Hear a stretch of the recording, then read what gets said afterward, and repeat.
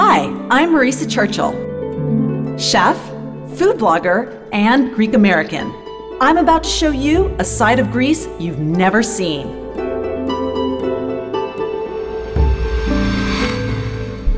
Today, I'm heading to Kiparissia, a seaside village in the Peloponnesos. There I'll meet with a food forager who left his career in London to head back to his Greek roots. In the process, he carved out a blossoming career in the culinary industry.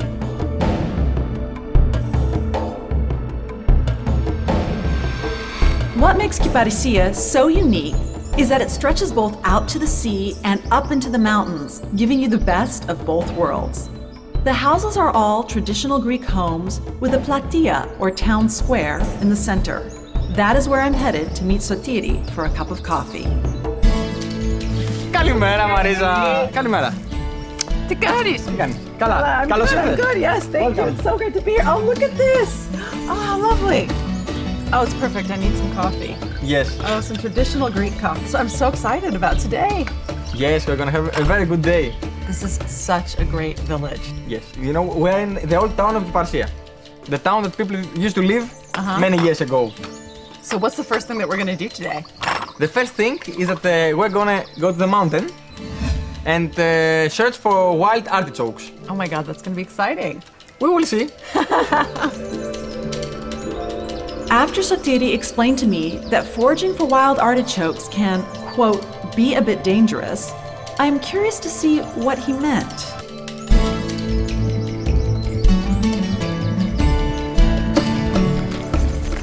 God, it's beautiful here.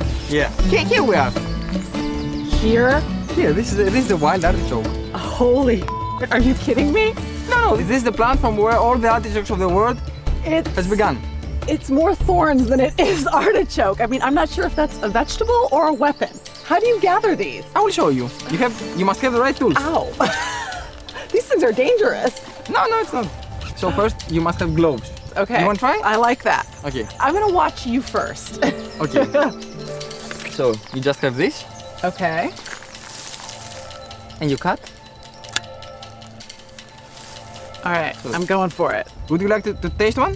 I would love to taste one, but again, there's thorns all over it. Are you going to show me? I'm assuming we have to clean that, right? Yeah, of course. Perfect. You're going to show me how to clean it? All right, first I'm going to try and take one. Let's see what happens. Hopefully I don't. All right, so I grab it here and then I cut? Yes, you cut it. And this is the food. Okay. Now I want to toss into that ham, but I don't think I'm going to do that. Just throw it in the basket. In the basket? Okay. So you take this and you start cleaning.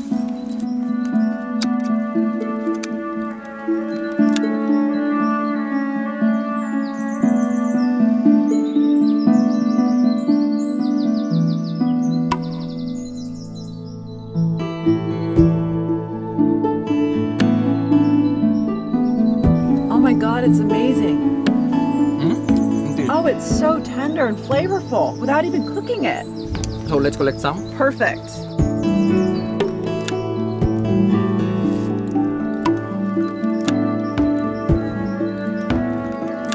After taking off all the thorns and stickers and eating that tender heart, you understand why it's worth the effort. This is the real gourmet. The smell of wild thyme in summer fills the air in Greece. Oh my God, this is one of my favorite things to actually find growing wild in Greece is the thyme, because it's so fragrant here. I mean, you can smell it everywhere, and the flavor, it has a much stronger flavor here than it does when you get it in the States. Yes, it's completely different. When something's wild, it's much stronger. Oh my, I mean, it's just such an incredible flavor. God, you can smell it in the whole valley. Yeah, it's full of thyme here. I know, there's just thyme bushes everywhere. This is fantastic. All right, well, let's get to it. How are we going to do this? Okay, it's very simple. We just take only the upper part.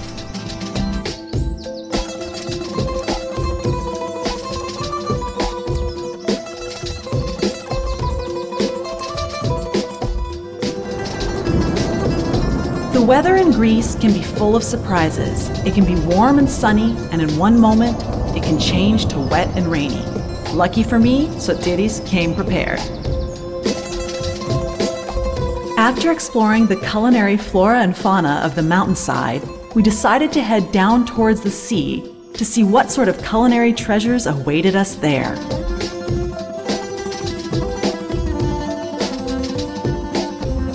we're here. Oh my God, you have taken me to so many incredible places today. Look at this, I can't believe it. What is this? Is this samphire? This samphire in Greece, we call it like sea asparagus or armirithi.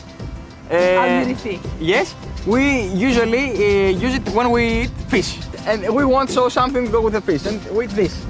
All winter, the sea is up here. It's here. You So- can tell too, just from looking at the area. Yes? So this is, if you taste it, it's very, very salty. Oh my God, it's like you're tasting the sea in your mouth. It's incredible. Yes, it is. No, so I understand now why it has the word almiri in the name, which of course Yes, the is name. Greek for It's salt. like Yes. salty. Yeah. It's very salty.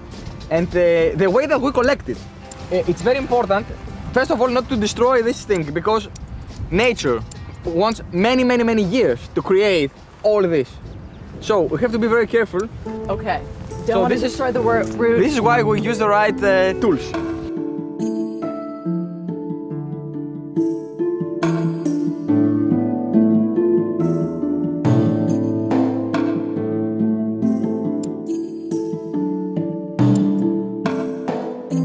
Oh my goodness, now what is this bush here? This bush is called Cretamos. Cretamos. Cretamos, it's also very salty, with a different taste than the sea asparagus. So I can try this too. Of course. Yeah, it has kind of an Bitterness. herbaceous flavor to it. It's very good if you cook it with the wild garlic that we're Oh, going really? we're going to collect it in a few minutes. Oh great, you're giving me some inspiration for the kitchen then. Yes. Oh my God, the wild garlic. I've been so excited about this. Yes. Oh, I love wild garlic. Mainly wild garlic grows next to the sea, and the difference is that you eat the upper part. Yes. The upper part that is very soft and tastes like garlic. Which I love. The flavor of this reminds me more of green onion actually than garlic, but it has such an interesting garlicky flavor at the end, but not what you think of. I mean, you'd never want to eat a clove of raw garlic just plain, but this you actually can. It's much more subtle. Yes, and it doesn't smell.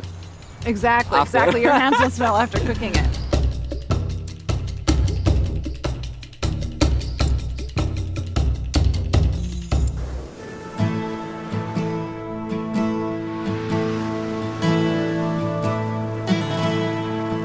Sea snails are a culinary treat that can be prepared like escargot, bringing with them the flavors of the Mediterranean.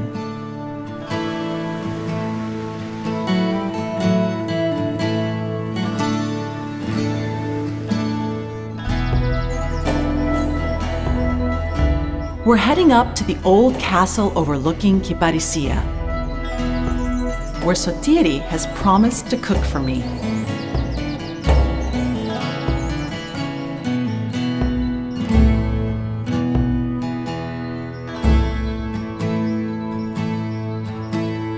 Oh my God, so ladies, this has been such an amazing day. I mean, what a surprise, what a view. I can't believe this, this is incredible. I'm glad that you like it. I love it. So, what are we gonna make now? So we're gonna make something very simple. So we're gonna cook like my yaya used to Yes, cook. so All right. this is the wild garlic. Uh-huh. You remember we have collected it? We just cut it. Simple, perfect, classic Greek cooking. I love it. It could sometimes I used to put some olive oil in the water. Oh, okay. Now, I've got to tell you, I was a little bit dubious first when I first thought about coming up here. And I thought, how could he leave London to come to a little village and spend all this time, all day, just wandering around looking for wild greens and herbs? But after spending the day with you, I completely understand it. I mean, this has been amazing. Yeah, it is. You know, I used to live in a big cities, and one day I said, okay, what I'm doing here? I wake up in the morning and I see cement and cars and a lot of people running and talking about money all the time. And I said, okay, this is not a good life. You have to change your life immediately. And I just took my stuff and came here. I came here and said, okay, I'm here now. What am I gonna do for a living? And I just created a job up on my hobby. Well, that's what's so amazing. I mean, because foraging, while it's very popular in the States, it's actually something quite unique here in Greece. I mean, there's not a lot of people that are foraging No, and in selling fact- their products. The difference in what I'm doing is that I take these goods and I think and I find ways and combine them with the food of a restaurant. I put them in restaurants. But yeah, you sell to some of the top, most well-known restaurants in Greece, and actually some of the most well-known restaurants in all of the world, such as Milos. Yes, So, this is very good. Okay, now it's time to throw in the samphire. throw the samphire in the water. Oh, I'm hungry, so after all the running around we've been doing all day, this is smelling amazing. Okay, and now it's very simple. We just wait about 7 minutes. Let that boil.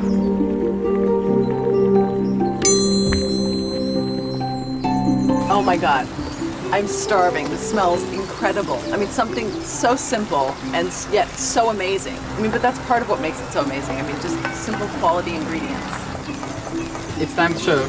Time to serve? All right, let me help you.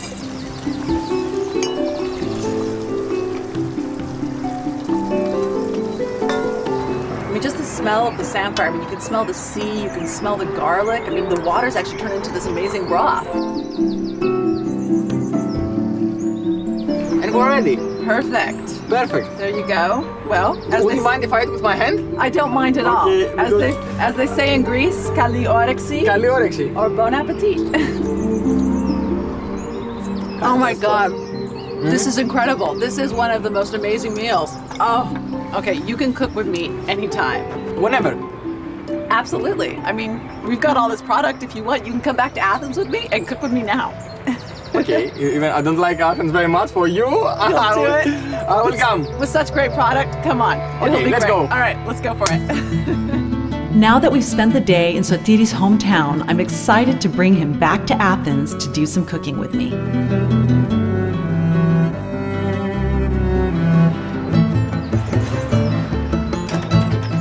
Before Sotiris arrives, I still have time to do some shopping, and there's a few ingredients I still need to pick up. I always find it relaxing and inspiring to walk around Athens, a city rich with culture and history. Wandering through the Athens markets is a unique shopping experience. You can stumble upon the Acropolis and pass by all sorts of small shops filled with traditional products. Ellinika Kaloudia, underneath the Acropolis, is one of my favorite shops. It has excellent products made from small producers all around Greece. I'm looking for the ideal orange marmalade and some thyme honey.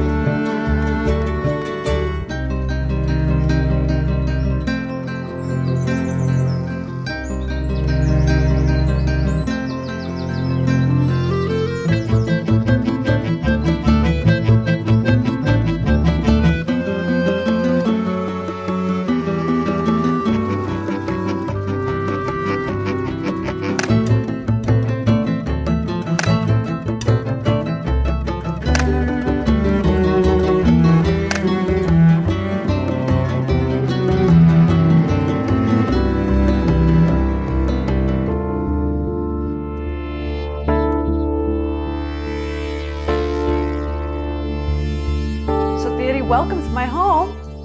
Hello, Marisa. I'm very happy that I'm here in Athens with you, in your house, and we're about to cook together. Yes, well, we're actually going to go ahead and make the dessert. Great, I like desserts. Perfect. What are you going to do with this? Well, actually, the thyme that we picked the other day gave me a great inspiration because I actually used thyme in one of the desserts in my cookbook. And it's a traditional Greek dessert, karidopita, walnut cake.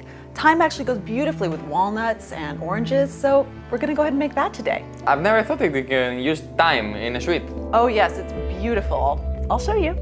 Go ahead and grease a pan. Now I'm going to go ahead and throw all of the dry ingredients into the bowl, and I use a mixture of whole wheat flour and all-purpose flour for this. Then throw in just a little pinch of salt, some baking soda, some cinnamon, and a little bit of clove for flavor, some ground walnuts.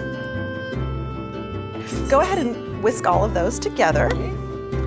And then I'm going to put all of the wet ingredients into this bowl, so the eggs. And then one of the things that I also do with this recipe, I like to put in some low-fat Greek yogurt. It gives the texture to the cake, just some real beautiful texture. And then we'll throw in just a little bit of some beautiful olive oil. And and a little bit of orange juice into the cake, which will really complement the thyme nicely. And some orange zest. Do you want to go ahead and do the zest? Yes, of course. Go ahead and throw the sugar into this bowl. Is enough? Yeah, I think that's good. All right, go ahead and whisk that together. And this cake will bake for about 30 minutes, which will give us plenty of time to use all the wonderful vegetables that we found yesterday to make our meal. All right, let's go here. All right, there we go. Perfect, the batter's done. Now, did I not lie? Was that easy or what? Can I try a little bit? You can try a little bit, sure. Oh, it's nice, huh? Yeah. And nice and light and healthy for you too. I mean, we've got some orange juice in here, just a tiny bit of olive oil, the Greek yogurt, and of course our walnuts, which are high in omega-3 fatty acids. You don't even have to feel guilty about eating this cake, so it's ready to go. Well, I think we should probably go ahead and start with the artichokes. Can just boil them? Okay, I think it's time to take them off. They're ready. Oh, perfect. Oh yeah, now they're nice and soft, easy to handle. Perfect. It's a good idea to put some cold water. Yeah, So let them cool. So that way you want to actually, whenever you're cooking vegetables, you want to always put them under some cold water. Otherwise, they'll keep cooking for about 5 minutes. So if the vegetables are perfect when you take them out of the water, throw them in some cold water so that they immediately cool off and don't keep cooking. All right, well, now that you've finished cleaning the artichokes and we have the hearts all cleaned up and ready to go, let's go ahead and boil the greens and the quinoa. Quinoa is actually a superfood, so it's really, really good for you. It's actually higher in fiber than any other grain. It has iron and it has twice the amount of protein, so it's an excellent grain to use. Great. It doesn't have a lot of flavor though, so I recommend if you're going to actually cook with quinoa that you boil it with vegetable broth, chicken broth, or in this case, fish stock. Great. And this will take about 20 minutes to boil. Go ahead and throw the greens in there. And you know, actually we're cooking with 2 superfoods today because I was just reading an article and they were talking about how samphire is the new hot superfood. Yes? Yeah, because it has vitamins A, vitamins B, vitamin C, and it's really high in folic acid. So it's super good for us. I didn't know that. Yeah, so we're gonna be eating very healthy today. I'm very happy. I'm very happy that I consume all these things. I have no idea that they're healthy. They're super healthy. In fact, another thing that's super healthy that we're going to be cooking with is the wild garlic. But it's also really great if you have high blood pressure. It helps reduce your blood pressure, and it has antibacterial properties. And what do you think? I think we're ready to go ahead and start making shrimp now. Okay, let's start. Gone ahead and heated the pan up already so that it's nice and hot. Let's go ahead and take a look at our greens. Oh, I think the greens are already done. They definitely don't need to cook for a long time. We definitely want to keep them nice and crisp and fresh. I think they're done.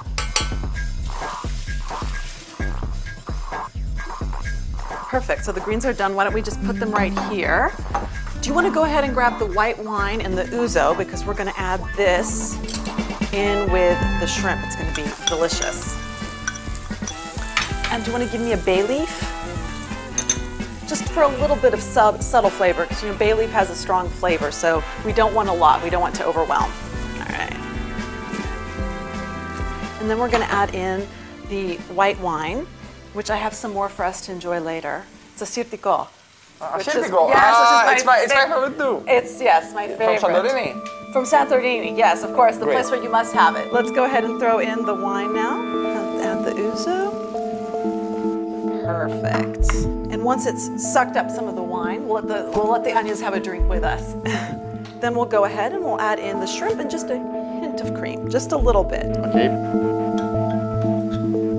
Why don't you go ahead and start putting the shrimp in? Just put them in an even layer all around the pan. Then we'll flip them over when we need to. Perfect. Oh my God, this is going to be so good with the samphire. I'm excited. And sometimes too, what I like to do, just to help them cook evenly on both sides, is I take some of the sauce and I just start to spoon it on top like this. Let's check the quinoa again. All right, perfect. Now it's done. It's sucked up all of the stock. It's ready to go. So I'll actually go ahead and take this just to cook the shrimp a little bit faster, and I'll go ahead and cover it with this lid since we don't need it for the quinoa anymore. Just a couple minutes for each side. We don't want the shrimp to be overcooked. We want them to keep them nice, plump, and juicy. Perfect, so now to finish with the shrimp, let's go ahead and grab a lemon and we'll cut it in half. And let's just go ahead and add in, why don't you take just a tiny little spoonful of butter. Just take this spoon right here and just put a tiny, tiny bit in. And then we'll go ahead, give this all a stir with the lemon. Let's add in just a little more lemon juice. These are done, so I'm gonna go ahead and set these aside. And then we'll go ahead, why don't you hand me the other frying pan and we'll finish the salad, and then we can eat. Perfect, go ahead and throw that on there. Throw in just a few spoonfuls of olive oil. We're also going to go ahead and we're going to segment a lemon. I love putting some lemon in the salad because obviously the samphire is salty, and even though the flavor of the salt is a really great flavor, we want some acid to cut that salt. So we'll just go ahead and we'll remove the peel here. Yeah, just this is really the easiest way to do it, and then we'll just go ahead and hold it like this. And then we're just gonna go ahead and roughly chop this. And now our oil's hot. Why don't you go ahead and toss the parsley into the bowl and the cucumber.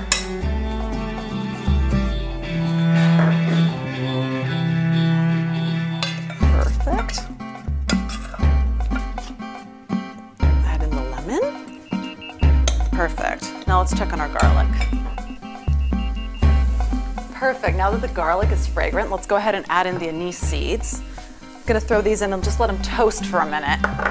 Do you want to bring the artichoke hearts over here? All right, so now let's go ahead and add in the greens. It'd be so good. Perfect. Let's go ahead and pour this in. All right, I'm gonna get the plates. Why don't you stir all of that together? We are ready. Do you want to go ahead and spoon the salad on? Yeah. Oh, I'm so hungry. Marisa, this is so nice. It smells sea. It's like being next to the sea. It does smell like the sea, you're right. I know, it's exactly what I was thinking about when we were next to the castle cooking the other day. It was great. Well, I don't get to try mine yet because I smell the cake and I think it's done. All right, the cake's ready to come out of the oven. I can smell the cake all over the house. Oh, I know, smell that. Don't get too close, you're gonna burn yourself. Okay, well, now that the cake is cool, let's go ahead and get the plates and we can cut it and we can finally dig in. All right, now normally I serve this cake with thyme syrup, but I went to this amazing shop this morning in Athens that's near the Acropolis, and they had some wonderful marmalades there and some fabulous Greek honey. So we're gonna do it a little differently today. So instead of making the thyme syrup, I thought what we would do is we would take some of this delicious honey and we would just drizzle it on top of the cake, and then we'll go ahead and we'll actually just sprinkle a little bit of thyme on top of the cake and around. And then for this one, remember we put the orange zest and the orange juice into the cake. So we're gonna take some of this wonderful marmalade. I mean, smell this. I mean, it smells like an orange tree. It smells like my grandmother's. Oh, wow, even better. That's the biggest compliment you can give. Oh, perfect, look at that. So we'll just spoon some of that on top. And then let's take some of this that we gathered and we'll just, boop.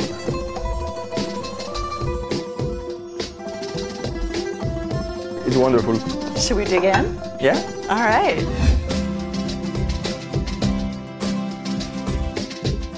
Now that all of the gathering and cooking is behind us, the time has come to sit down, relax, and enjoy a well-earned meal.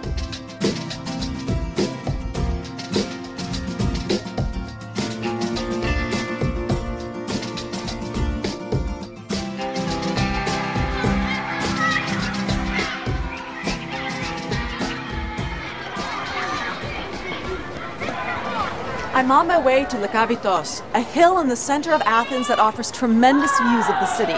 It's one of my favorite places in Athens to relax and enjoy a drink.